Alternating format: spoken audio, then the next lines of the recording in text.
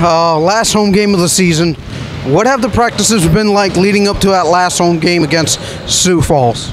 I think it's just coming in and maintaining the lock-in on what we need to get better on, and then just realize that this is a big game for us, you know, that could put us in a good spot in the playoffs, get a bye first round.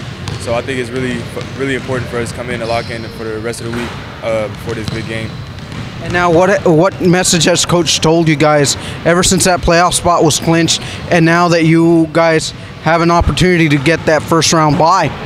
Just to continue to finish the season off strong, you know, don't let up, just don't play any different, just keep playing the same way that we've been playing our game, and to let everything else come to ourselves and just get ready for this playoff run.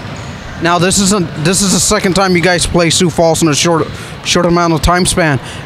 What has Coach seen differently that's make you guys practice a little bit differently from the last time you guys played them?